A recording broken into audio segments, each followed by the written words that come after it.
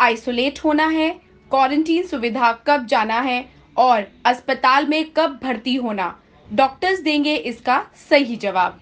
So there are three possible scenarios that can emerge from here.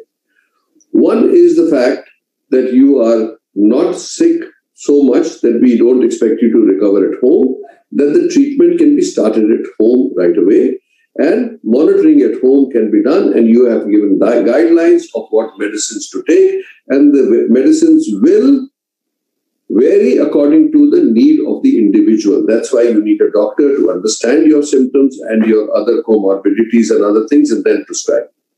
So that is what we call home care or home quarantine. In case you do not have enough space in the house to isolate yourself, then we have quarantine centers where one can be admitted and care taken, like isolation there, and also your oxygen and all that can be measured there.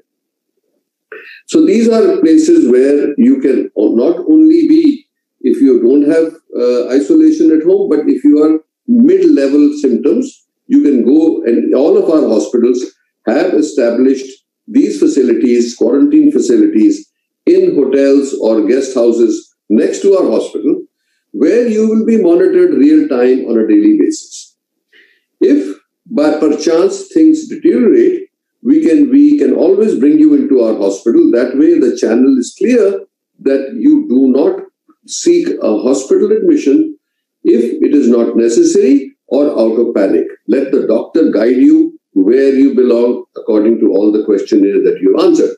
So then if those are people who have drop in oxygen, the CT scan is showing high score, or we all feel that, look, and all the doctors have the protocols, that according to the protocol we feel that you have to be admitted, only then you should be brought into the hospital.